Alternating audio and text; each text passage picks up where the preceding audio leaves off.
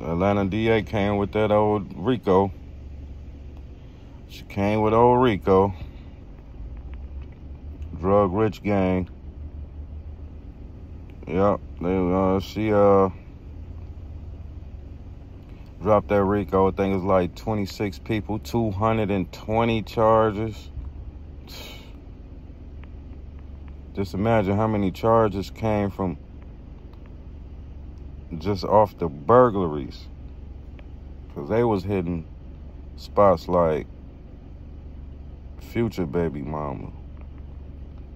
The motherfuckers from Atlanta Housewives. Somebody from the cast from them, you know. And you just really don't know who else could be involved. You know that they done hit. These motherfuckers hitting licks. Big licks.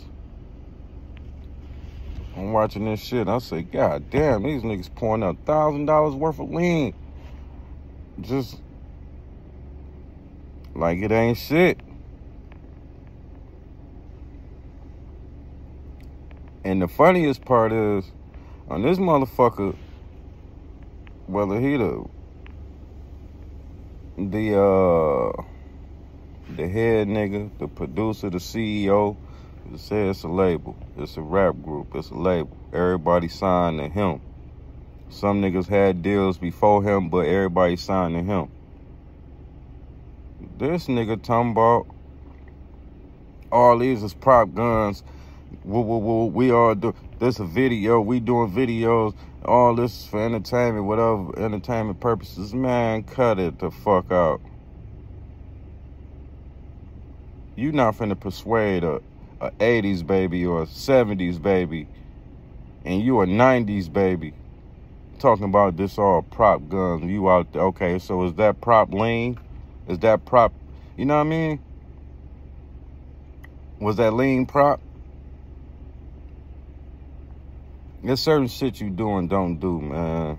These niggas all on camera with the gun. Then they had a little shorty, he like 3, 4. They talking about he shot a whole stick before.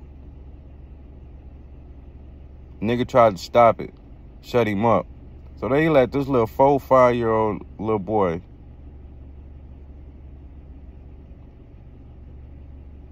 come on, man. Come on, man. That was dumb as fuck. They was running with no care at all.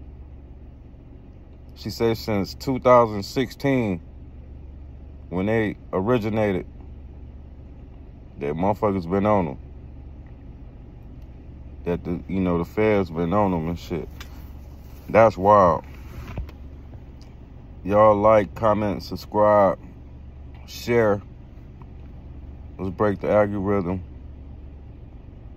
Let's go ahead and get these videos shared, man. Let's go ahead and get these subscribers.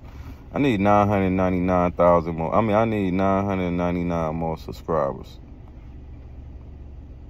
Let's get it.